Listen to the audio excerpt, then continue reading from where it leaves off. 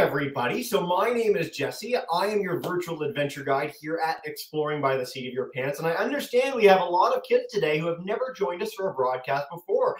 And so welcome to the program. That's a big frog in my throat. We're going to take the frog out. There we go. He's gone. Oh, sorry about that, folks. If you are joining us for the first time, we're all about bringing conservation, adventure, and science into classrooms around the world through like 40 live free interactive broadcasts every single month. And so a huge welcome to all of you as we dive in with our second full week of programs. We've had the chance to hang out with Greg Nance yesterday, who ran across the US. Last week, we got the chance to hang out with wildlife filmmakers at National Geographic, learn about sharks with Ocean Wise, and go across the Pacific Ocean with Aird and Aruj. So it's been a really adventurous start to the school year. Now, before we dive in with today's topic, I do want to note that we have a Kahoot for you guys between our talk and our Q&A. So if you want to open this up as a separate tab in your computer live with us or on YouTube, feel free to do that now, and I will share that pin at the end. Now, there are a few groups that have joined us like a gazillion times, like 30 plus broadcasts over the years. And today I'm thrilled to be joined again by Megan McGrath at the Duke Lemur Center. So the Duke Lemur Center does incredible work to conserve, to do research on, to educate the public about the majesty of lemurs, the threats that they face, and how people like you can help. So I'm thrilled today to hang out with Megan, go live to the lemur forest at the Duke Lemur Center, and learn a little bit more about these incredible creatures. And so Megan, thank you so much for joining us today. Hi, thanks for having me. I'm so glad to be back at the end of our busy tour season here. It's always nice to do a few broadcasts. And I'm out here this morning in Natural Habitat Enclosure number 3. We have now 10 of them here at the Lemur Center. And basically a natural habitat enclosure is where our lemurs get to free roam in a forest. We have fences that keep them in. We'll go over exactly how it all works. But basically, I know you're not here this morning to see me. I just wanted to pop in to say hello and show you that these lemurs are endangered animals, and yes, we are still wearing masks around them just to be extra safe. As far as we know, conceivably, yes, lemurs can get COVID, but none of our over 200 lemurs have, and we want to keep it that way. So I'll be behind the camera. I'm going to go ahead and switch my settings so that you can see who you came here to see. All right, there we go. So now you can see our lemurs who are being a bit of couch potatoes this morning. We've got a family of cockerel shafak right here. And then we've also got a family of blue-eyed black lemurs. They're a little hard to see right now because they're being what I like to call building trolls, where they are hanging out right next to the building. So I'm going to try not to move too quickly because I know it can be a little disorienting with video when we go really fast in a circle. So this is the fence line I was talking about. We've got a fence with a net at the top. That net has a little bit of an electrical pulse, not enough to hurt them badly, but just enough to kind of feel annoying, like a bee sting. So the lemurs learn not to touch it. And then we have that fence going all the way around. We also have a surprise extra primate. That's Layla, one of our research assistants out here. She's actually waiting on some lemur poop, believe it or not. We'll explain why in a moment. And then you can see the rest of the forest here. And then we've got our fence over there. So in just a few moments, their keeper is going to be coming out, their caretaker is going to be coming out to feed them, and that'll hopefully encourage them to go back out into the rest of this 3 acres of habitat that they have access to. But they are right now really focused because they know breakfast is coming. So I will start with our lemurs who are easier to see. I will start with our cockerel shafak. And actually, let me back up. Let me start even further back than that. Let's start a little bit more about why there's over 200 lemurs living in Durham, North Carolina. So Jesse gave us a great introduction. The Duke Lemur Center does important work conserving and protecting and educating folks about lemurs. We've been doing that for over 55 years now, and we have the most species of lemur that you're going to find anywhere in the world outside of Madagascar. And these 2 species that are joining us today are actually 2 of the most rare species to find outside of Madagascar. You'll see a lot more of probably everybody's favorite lemur, the lemur they all know well, the ring-tailed lemur. That's the one you find in all the zoos all over the place. But there's actually 108 species of lemur living in Madagascar, and there are 12 species of lemur living here at the Duke Lemur Center.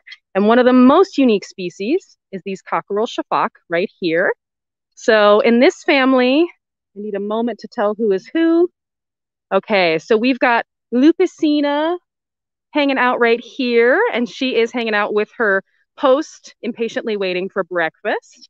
And then I might have to wait for their keeper to know exactly who is who otherwise, because Lupicina is the only one with a really helpful collar to help me tell them apart.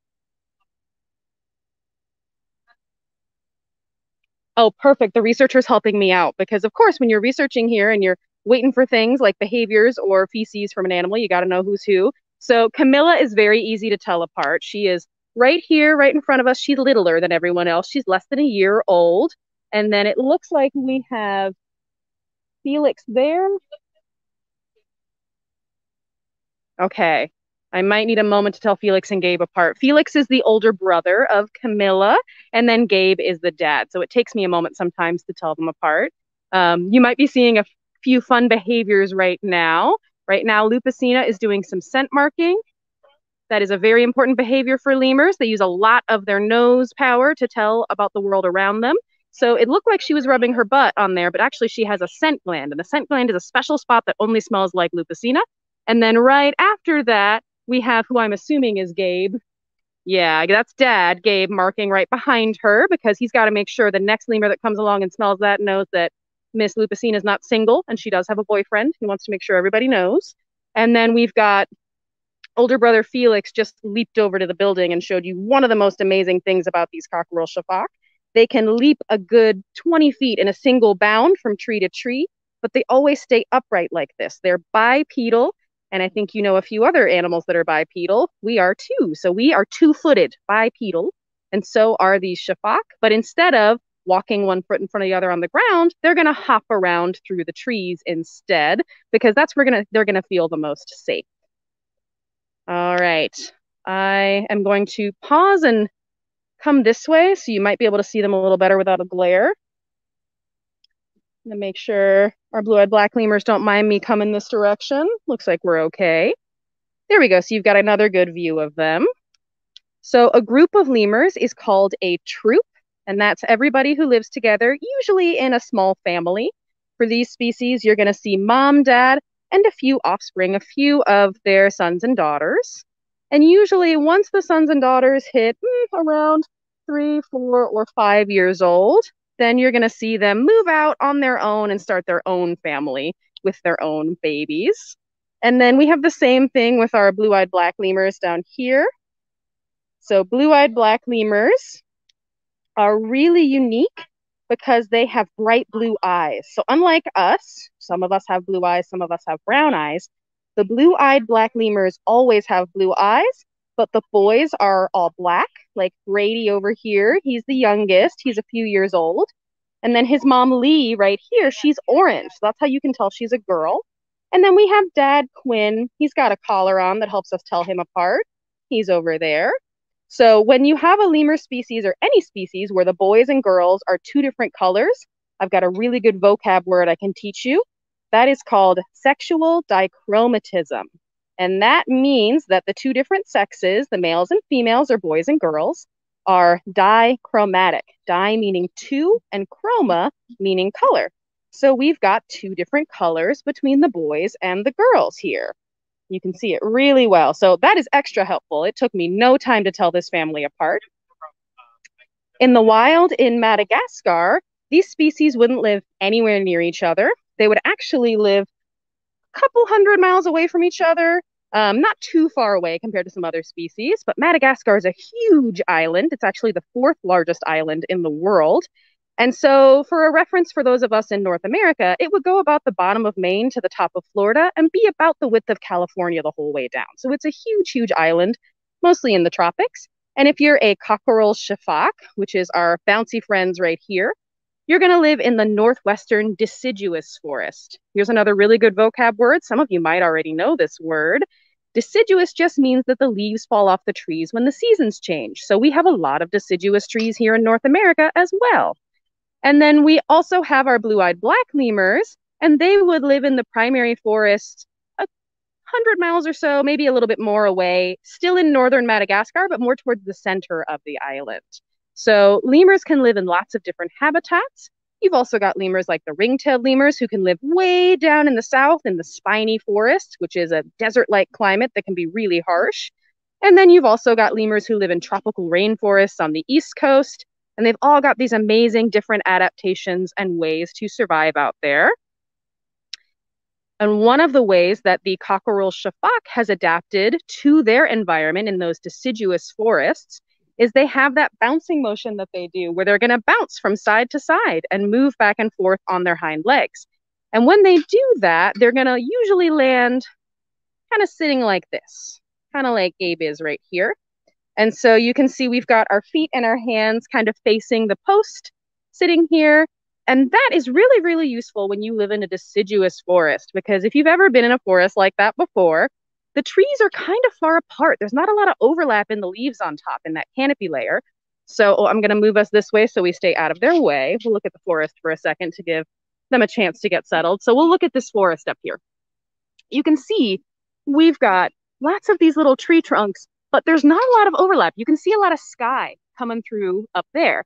That means that it's harder for the lemurs to go up to the tops of the trees and just walk across the branches to the other parts of the forest. So instead, the shafak in the deciduous forest have adapted to leap between those trunks and be able to land easily, so they don't have to rely on that sparse canopy layer. And now we're at our most exciting part of the day. We have Catherine, their keeper, here, and she's got a bucket full of food. And now the lemurs are interested in the forest again. There we go. We've got everybody going along. You're seeing those unique ways that they move. And I'll go ahead and follow behind. Apologies if my cinematography doesn't stay as smooth as it could. I'll try to be as good as possible, and then we'll stay still again when we get out to the feeding site.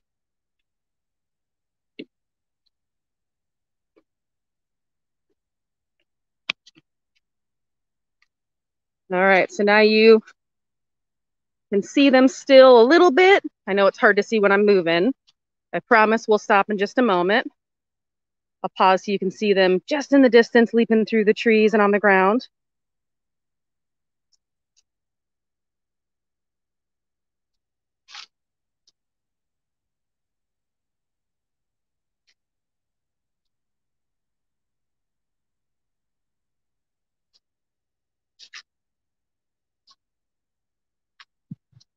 All right, I'm gonna try to go a little quicker so I can pause again ahead. Here we go, so you can see them moving.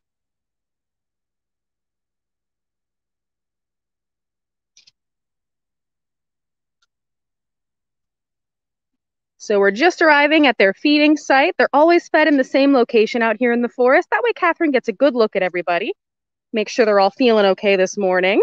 We're in a 3-acre forest, so Catherine needs to reliably be able to find everybody. And I know where the lemurs are going in a second, so I'm gonna get a little bit ahead of them and turn around the camera so you can see them coming at us. Just give me just a moment. We're gonna get over to where the shafak get their breakfast, and we're gonna show you a great view of them hopping over to us. Okay. So we're gonna hang here and wait. I promise it'll be worth the wait, because these two species get along great out here, except for at breakfast time. At breakfast time, the blue-eyed black lemurs actually bully the much larger shafak lemurs and try to steal their food. So our feisty little blue-eyed black lemurs get to go in a smaller space back there to have their breakfast, so everybody can eat their breakfast in peace and everybody's okay at the end of breakfast time. And they don't mind at all. They actually get their favorite treats when they get to go into this area. But we've got an older gentleman in that family, and sometimes he takes his time, Quinn the dad, and he needs to be separated for his own breakfast, actually, because if anybody knows who's in charge in lemur families, it's actually the girls. So we have to make sure that when we have older gentlemen in the lemur families and the lemur troops, in the wild, they might get left behind. They might not get as much food as they should. But here, they can get plenty of food because Catherine can be careful and make sure that everybody gets what they need. And it looks like the lemurs are giving Catherine a little bit of trouble this morning with going into their little area. Nothing she can't handle, but it might be a good moment for anybody who has questions. Oh, no, I think Catherine's coming over here to feed the shafak. Never mind, we're adjusting. Here's our view. Everybody get ready to watch them bounce on over. Look at those amazing leaps that they're doing. So they're called vertical leapers and clingers because they leap while they stay vertical. So their shoulders stay above their hips, just like ours do when we move. But they actually leap horizontally. So they're going to leap horizontally between those trees. Oh, there's another really good leap. All right, so I will reintroduce who we've got here. We've got baby Camilla right here. We've got, I think, yep, Dad and Gabe. So Gabe is Dad, and then Felix is older brother. They're sharing a basket over here because remember, girls are in charge. So these two have to share their own basket out of the girls' way. Back by baby Camilla. And then this is Mom, Lupicina. And you'll see Mom lets me get right up here to see her because we don't ever touch our lemurs, cuddle them, pet them, anything like that. So Lupicina doesn't think of me as another lemur, and that's a great thing because Lupicina is the dominant female in this group. If she saw me as another lemur, she might think I was trying to steal her food. She might try to chase me off or do something like that she would with another lemur. So it's always important to remember lemurs are wild animals. We are not. So we want to let them be wild. And that way she doesn't mind at all that I've come over here to watch her eat her big hunk of what looks like sweet potato this morning, which looks like a very good treat. All right, I think I will pause because I've given you a lot of information and see if maybe it might be time for questions or quiz. Yeah, well, Megan, this has been spectacular. Like, truly, I know that our kids, they're new to this whole thing, but that was one of the best amounts of jumping and story we've ever had in one of these broadcasts from the forest. So thank you so much for that. And a huge thank you to our stars of the show, the lemurs, as well. Yeah, let's dive in with our Kahoot quiz, and then we'll dive in with Q&A. So put those thinking caps on, kids. If you have any questions for us, we'll be ready for questions in just a minute. But I know a lot of you are already in our Kahoot. And so, Megan, if you want to help us out as we dive in with the Kahoot with a few seconds in every one of our questions, we will take any assistance we can get. But we've got 54 people in so far. For those who are new to Kahoot, the faster you answer, the more points you get. Now, you don't win anything, but you do win Megan and I's everlasting respect if you win this, okay? And there's even some lemur names in our Kahoot, which is very exciting. So I'm going to dive in and start, and then we are going to get underway with questions after that. All right, 3, 2, 1 till our first question. We're going to head to Tatamagouche for our first question in a minute as well. But here we go. Lemurs live on which island? Megan did say this. It was casual. It was near the beginning. Is it Borneo, Madagascar, New Guinea, or Dominica? 8 seconds. I think there's a film that might help them out a little, Megan. I think there might be, and there might be a line about I like to move it in that film. There might be, yes. Almost everyone got this right. Way to go. Good job, guys. See, movies are killing it. Okay, space otters in our lead. Going into number 2. Here we go. Shafakas can jump how far? So is it 5 feet, 10 feet, 15 feet, or 30 feet? Now, we got the chance to see this happen, which is wild. I mean, it's so rare to have such elegant animal interactions in a broadcast, and to be able to see them coming toward you is really quite, it entrances. And I think it might be more than people think. Yes. 58, how many people? A nice mix, you guys, we're really sure, but 20 to 30 feet. So Megan had mentioned 20, some of the other research up to 30, but it's incredible. Think about how far you can jump. Maybe 5 feet from standing, 6 feet if you've got really powerful legs, and the lemurs have you beat by a huge margin. Mighty gliders in our lead now, okay? 2 more questions, and then we're going to go to our Q&A. How many kinds of lemur are there? So we've had the chance to meet a couple today. Is it 3 kinds of lemur in the world, 20, about 100 kinds of lemur, or 3,000 kinds of lemur? A lemur popping out of every drawer in Madagascar. Well, I think we can probably rule out one of them, right? Because I think I've already mentioned more than one of the options on this broadcast. I think you have. And more people have joined, which is great. 65 answers. So a nice even mix, but 100 was our most popular answer. That is correct. About 100 kinds of lemur. There's a little debate over whether there's a few fewer or a little bit more, but I love the accuracy. You guys are great. All right. Now, this is a multi-select. How can you help lemurs? We haven't really dove into too much of this, but I want your thoughts. Visit them if you go see lemurs in the wild or at the Duke Lemur Center. Donate. Can you choose sustainable products or walk to school? There might be more than one answer here. There might be several. Yeah. And I think it's important to remember that not every answer has to directly do with the lemurs. It might just help the environment we all live in. Yes, that is a very good point. So all of these answers are correct. At least 10 of you got our walk to school one too. So again, walking to school, doing anything to help climate change. Climate change is impacting every ecosystem on this planet. The more that you do to reduce your emissions, the better you are.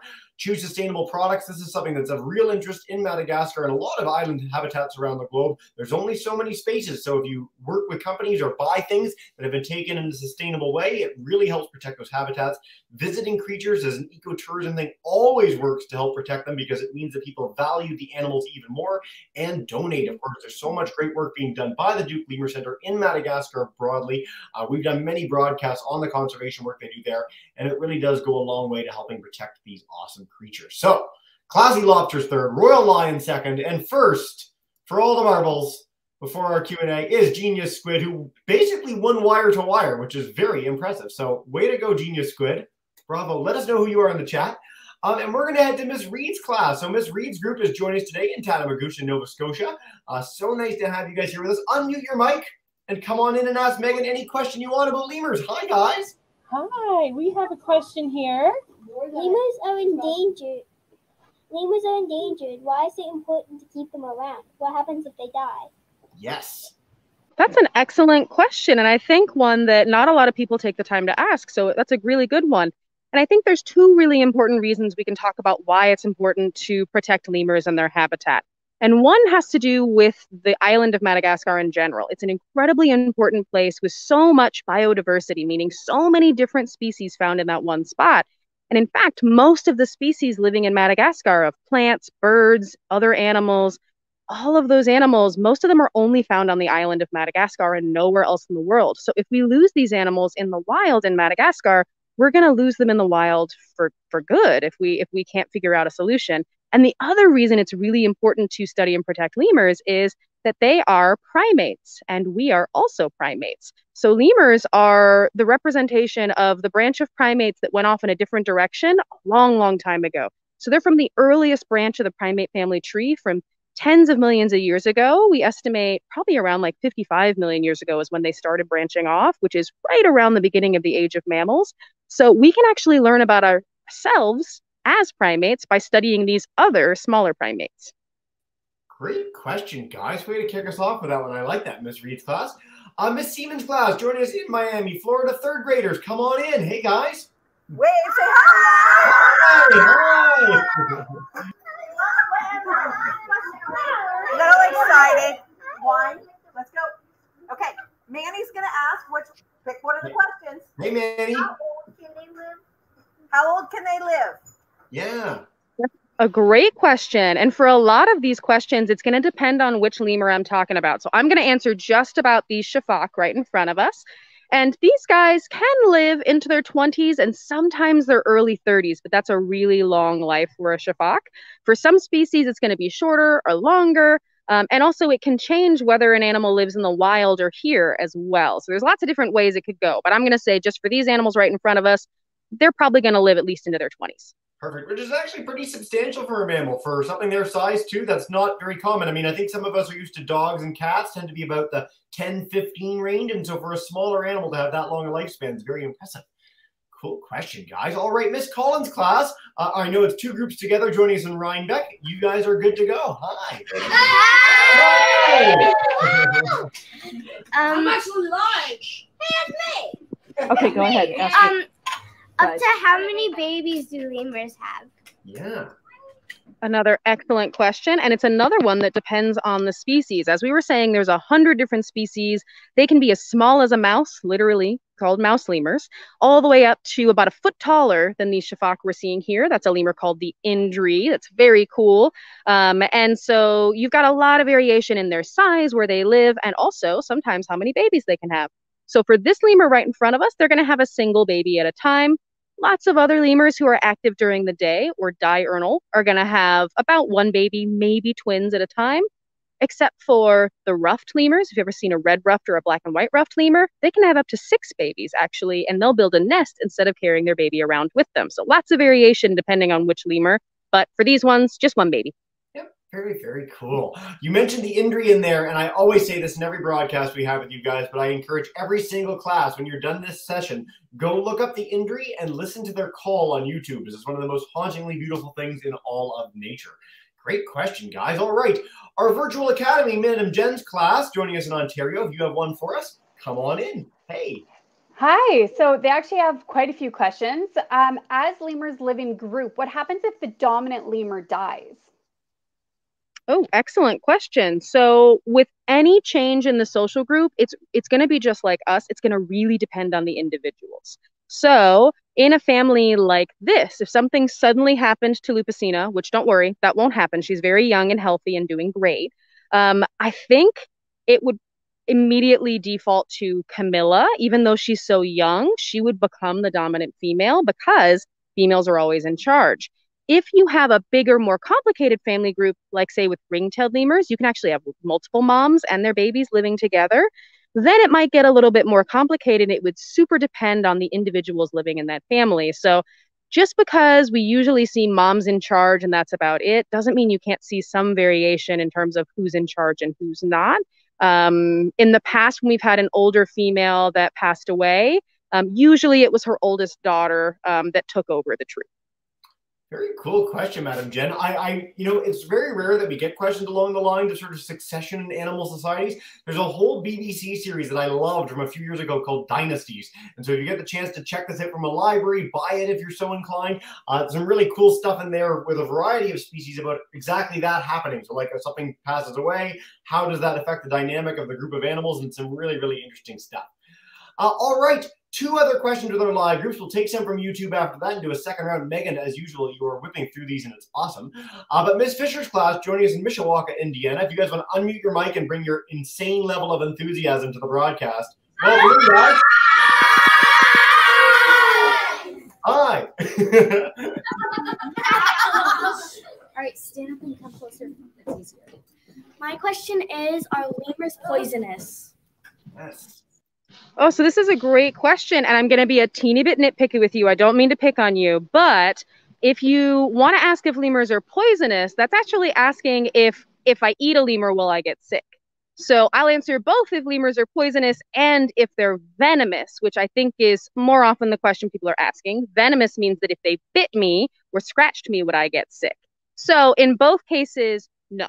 Lemurs are not going to make you sick in either way. They're not poisonous. They're not venomous. There is a really cool little primate that is related to lemurs. It's in that early group of primates with lemurs called the loris. There are slow lorises and slender lorises.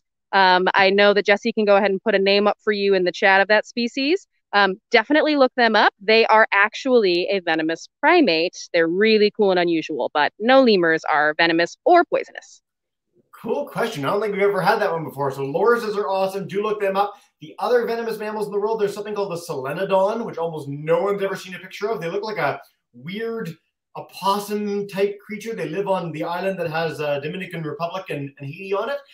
And platypus have a venomous spur near the back of their things on the males. So there's not very many venomous mammals, and that's a very rare question. So thanks, Mr. And there's actually one that lives here in North Carolina, the short-tailed shrew in North Carolina. So this is interesting because when I was looking up venomous mammals to confirm all this, I'd heard of that, but I'd never heard of that in my life. So very, very cool. So if you go to North Carolina, you can go see the lemurs, which are not venomous, but hang out with the shrews, which are. That's our call to action for our classes. Mr. Sahadio's class, welcome in, guys. So joining us today in lovely Peterborough. If you have a question for us, come on in. Hey, guys. Oh, yes. Hey. Hi. We have a question. Come on up. Sorry. Take your time. No hurry. Hi.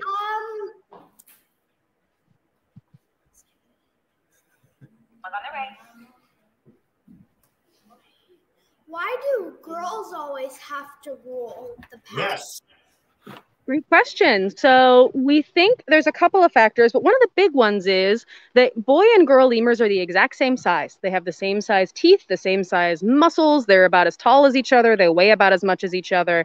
And if you don't have a difference in the size of the boys and the girls, there's not as much motivation for the boys to be in charge. When you start seeing boys in charge in primates is when you get into some monkeys and mostly apes. And so if you look at, say, a gorilla, there's a very big size difference between the boys and the girls. Same thing with something like a baboon.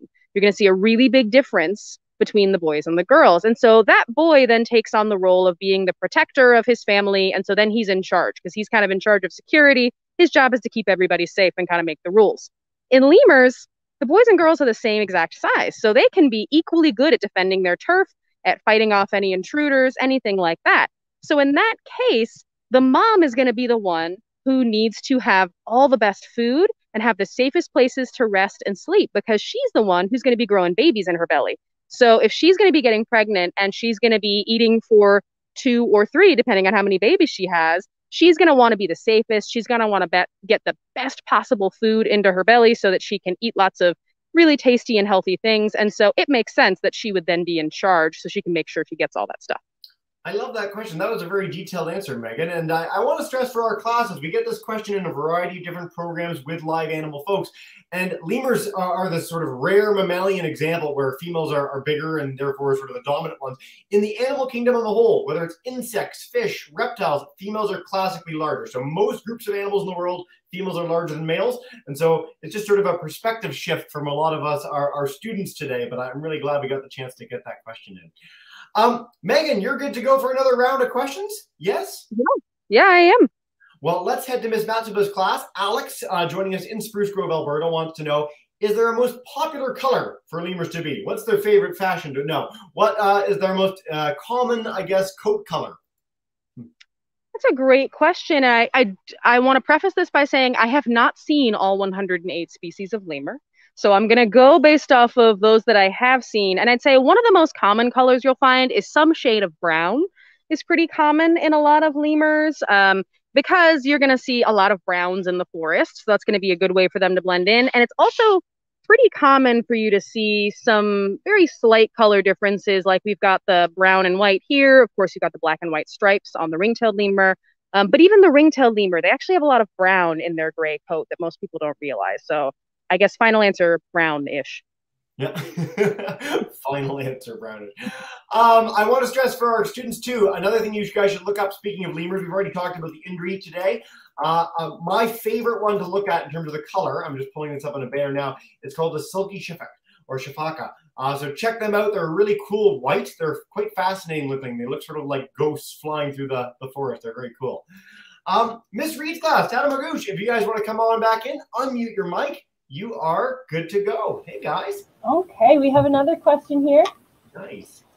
When lemurs are born, do they go back to Madagascar or do they stay at the Duke Center? Yeah, good question. Great question. So that question touches on something that in conservation we call reintroduction, or there's other versions of this word like translocation, restocking. But basically, it's the idea that do the animals go back into the wild? And for a lot of us, that's an example we can think of like really good, successful conservation with zoos in North America, like the black-footed ferret here in the States and in North America. Or if we think about animals like the California condor, those are great examples of where restocking or reintroducing have gone really well. Reintroducing is a really tricky thing because you have to have certain conditions. You have to have enough room and enough food for those animals in the wild, but not enough of those animals. But in Madagascar, we don't have enough room and we don't have enough food for all the lemurs to have in their habitat. So reintroduction doesn't make sense in Madagascar right now. So the lemurs living here are what we call a safety net. We keep our lemurs as healthy as possible. Everybody who's having babies here is part of a breeding plan. We plan exactly who's going to be the best dad and mom to have the healthiest babies and who's going to keep our population really healthy long term. The lemurs don't mind at all because they don't mind switching up and living with different kinds of lemurs because that happens all the time in the wild. And then that way, for a long, long time, while we work on getting more habitat and more food in Madagascar through our other conservation programs, mostly working with people in Madagascar, then we can eventually possibly look at reintroducing the animals. And at the very least, we have a safety net of them here. That's a really complicated issue. It was a great question, and I hope that made a little bit of sense. Yeah, it made a lot of sense. Miss Reed's class, you guys have been really on the ball today. Way to go with the research for these questions. Miss Siemens' class, I'm sorry that your tech's giving you a little bit of trouble, but they want to know, Megan, do lemurs have predators? One of my very favorite questions we ever get to in these broadcasts. Absolutely, and I know you're ready with this name. So the lemur's predator is called a fossa, and so, or a foos, depending on exactly how good your Malagasy is. And so Malagasy is the language and the people of Madagascar, by the way. And so some of these names like Shafak and Fossa are going to be from that language. And the Fossa is kind of like if you mashed a mongoose and a kind of like, I want to say like an African golden cat, which is not a good reference, like a cat together. So a mongoose and a cat together. They're around 30, 35 pounds. They're rusty brown color. They've got a very mongoose-like face, and they're excellent at climbing trees. Are you going to pull up a photo for us? There we go. Yes, there we go. They're like a turbo lemur or a turbo, not lemur.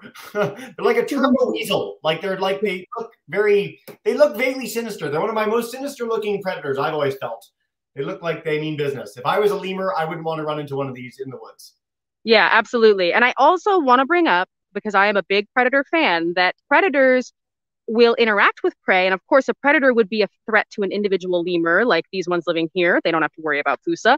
But Fusa are also critically endangered in Madagascar. So they are just as deserving of our protection as the lemurs are, because they're all part of the same ecosystem. Yep, that's a very, very important note. I know that the two of us are people that like love predators and think that they're fantastic. And a lot of people sort of malign things that are eating other things, but they have just as much of a right to be there. They're just as spectacular and they're just as integral to their ecosystem. So I'm really glad we got that point in. Great question, Miss Siemens Group. All right, Miss Collins, Miss Darby's class. Hi, fifth graders. Come on back. Wave, everybody. Yes. Hello. Come on, Tommy. Hello. Hi. So my question is, how much food do lemurs eat a day? That's an excellent question. And since our keeper happens to still be here, I might get her to help me out with this one. Again, we'll talk about this little lemur that's sitting right in front of you here, because when you have a lemur that's the size of a mouse, they're going to eat a very different amount of food. But for these cockerel shafak, let's talk about how much food they get a day. Do you happen to remember like weights or grams or anything like that? Not off the top of my head. Okay, we can do estimates, right? Sure. So they're going to get 3 different main components to their diet. They're going to get a few different types of veggies, 5 in fact. 5, yeah, they're going to get beans or nuts for protein, and they're going to get lemur chow. They get a folivore chow that's for leaf eating. It's just how much of each of those things are they getting? It's probably like, off the top of my head, I would probably say 50, 60 grams of chow. We changed diets recently also, so that is complicating my It's okay, memory. we can estimate. And then they're gonna get more veggies than that. So probably veggies a piece, and then about 10 grams of nuts for okay. Great. So we're gonna get somewhere between 150 to 200 grams of all those things every day for each lemur. in addition to all of the leaves they eat on their day. Great point. This species loves eating leaves. They're gonna eat kind of buckets full of leaves throughout the day. That is your call to action, students, to eat your vegetables, and you can maybe leap as far as a lemur if you continue to do that. I know Olympians are keen on vegetables as well. You just have to grow an opposable big toe, and then you'll be set. Okay. We've got a question from YouTube, and then I'm going to head to Madam Jen and Miss Fisher's class to wrap up. So in Miss Matsuba's class, a sort of a double question. Avery wants to know if there are other animals that are vertical jumpers, and Lavinia wants to know if the lemurs ever fall when they're jumping between trees, which I think are great questions. Great. 2 great questions. The answer to the second one is, yeah, we trip. They'll stumble sometimes too. Most of the time, the lemurs are really good at recovering, but occasionally they do hurt themselves in the wild, obviously. That could be that lemur is no more if they fall and break a leg or something like that. But here we've got 2 full-time vets, 2 full-time vet techs on our regular staff to help make sure everybody's taken care of. It's very rare that the lemurs fall and actually injure themselves, but occasionally they take a tumble, they slightly miss something.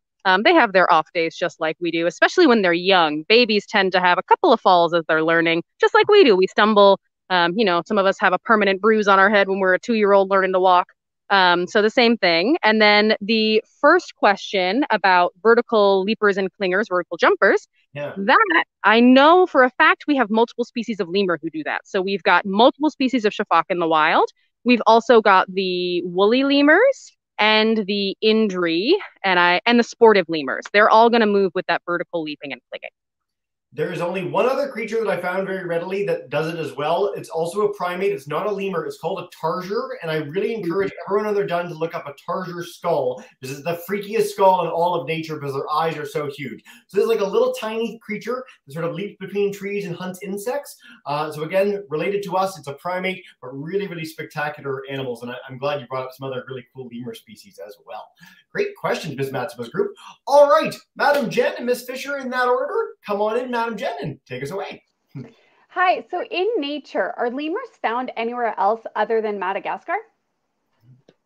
Great question. So technically, the mongoose lemurs are found in the Comoros Islands, which is a tiny little island chain right between northern Madagascar and Africa, but they were introduced there. They aren't naturally found there. We think that they probably made it over there when people made it over to the island.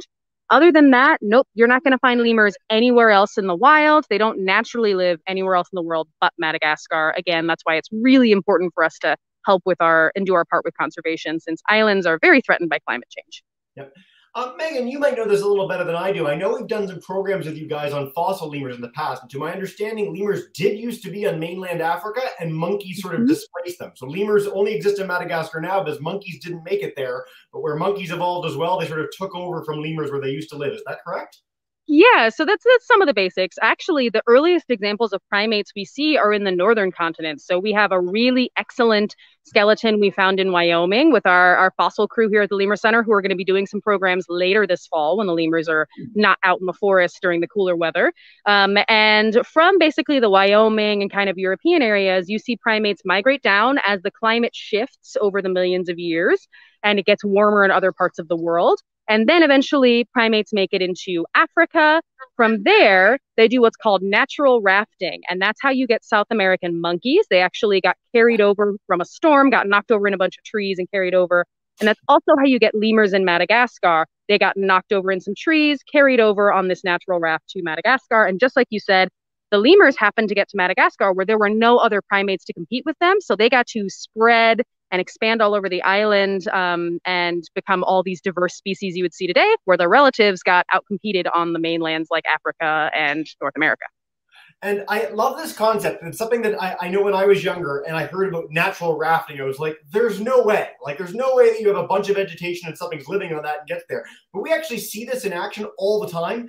There's many, many recorded instances of snakes, lizards, things that are the same size as or even bigger than lemurs coming across on rafts of vegetation. Out in certain oceans, you can find rather large aggregations of things either blown from storms or that just collapsed into the water, which can travel really, really far distances. In fact, Charles Darwin did a lot of experiments on this to see how far seeds could travel, how far eggs could travel for certain kinds of species. So it sounds a little outlandish, but it's a really, really common and well understood way that animals have transmitted between islands and continents in the past. So great point, Megan. All right, Miss Fisher's class, I'm coming back to Mishawaka. If you guys have one final question to wrap us up, come on in. Hey, guys. Why do male and female lemurs eat from each other? Yeah. So I'm not sure I got that question. Yeah. So what do you mean? Like, why do they take food from each other or eat separately, or what's the deal? Separately. Why do they eat separately, Megan? Okay, so that has to do with that dominance I was talking about. So when an animal is going to show their dominance or show they're in charge, one of the best ways they can do that is by deciding who can get what resource. And a resource is anything that is valuable to us, right? And one of the most valuable things to a lemur is going to be food. Food is the building block of their lives. They need food to have all this energy to bounce through the trees. So the dominant female is always going to be able to control who gets access to what food. So right here in front of us, we have our dominant female, Lupicina, and we have her daughter, Camilla. We've got the two girls together. And that is because girls are in charge. So if the male were to come over here, if the boy were to come over here, he would get chased off because as the dominant female, it's her job to keep everybody in line, make sure everybody survives and does well. And part of doing that is making sure everybody understands who's in charge. So he can't just come over here. We're going to pan up to Dad, Gabe up here. He cannot just hop over and steal food from Mom. That would ruin the whole structure of the whole organization. And that would make it so that nobody would listen to Mom anymore, and then they would have actually a lesser chance of surviving. I know it sounds kind of silly, like, why doesn't he just grab the food? But it's really important to lemurs to the point that we actually sometimes have older lemurs like Quinn, the blue-eyed black lemur we met earlier, who are so good at staying with their family because they know that's what means survival. Stay with your troops, stay with your family. That if his family is done eating before he is and they wander off, he's going to wander off with them. He's not going to stay and get enough food because he knows it's so important to stay with his family to survive. So we separate him into a different room so that everybody gets the same amount of time to eat. Quinn gets extra time to eat all of his food before his family can decide they want to go venture off into the forest without him. Megan, I always learn so much personally every time we do these broadcasts. This is fantastic. Well, thank you so much for all of this. I know we're nearing the end of the broadcast, so I want to make sure, again, all our students take the opportunity to check out lemur.duke.edu. You can learn about the incredible work that Megan and her team do to conserve lemurs, to educate the public about them. You can join us for our broadcast next week as we head back to the lemur forest, or check out, I think, 30+ programs on our YouTube channel, many more to come throughout the year. Before we wrap up, Megan, and bring in all our classes, is there a final message you want to leave our students with today about lemurs? Yeah, absolutely. I think my main message is that I'm so excited that you joined us today. We've only touched the tip of the iceberg when it comes to lemurs. There's lots of other resources you can find, including on our website. There's a whole virtual tour video series. That's a great place to get started. We've got videos about each different species, how we take care of them, all kinds of great stuff. So we've got some free stuff for you there. And we hope you'll join us again for a future Lemur Center broadcast with Exploring by the Seat of Your Pants. Fantastic. Megan, thank you so much. As you know, what we do to end every broadcast, I'm going to bring in all our teacher friends to say a big thank you and farewell. Now, classes, you guys not only had some of the best questions we've ever had today, but you were the most crazy enthusiastic. So I hope you'll join me. Miss Reed's class, Miss Siemens' class, Miss Collins and Miss Darling, Madam Jen, and Miss Fisher's class. Thank you.